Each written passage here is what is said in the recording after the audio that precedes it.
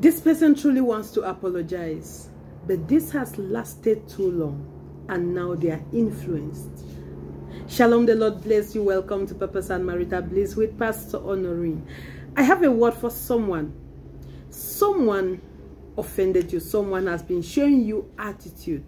Someone has been treating you so coldly, and you've been wondering, like, what did I do?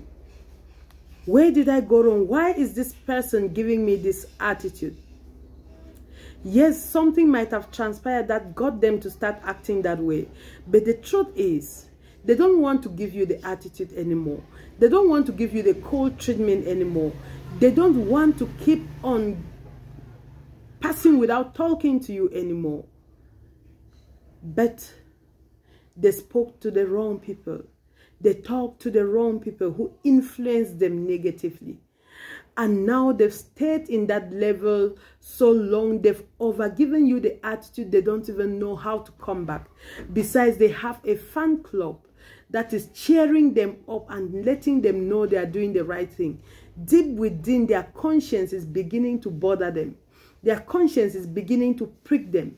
But now they have talked about this situation, about you, to people that influence them negatively. And that is the reason why they find it hard. So it's going to be like they're turning back on their words. It's going to be like they're becoming cheap. It's going to be like they're losing points. But God is about to convict them.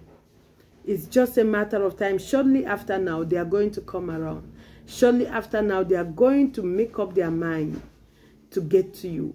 Shortly after now, they are going to come to you to tell you, I'm sorry I treated you this way. I'm sorry I acted this way. This is what happened. This is why I acted the way I did. And I'm sorry. They are going to come around. God bless you. Shalom.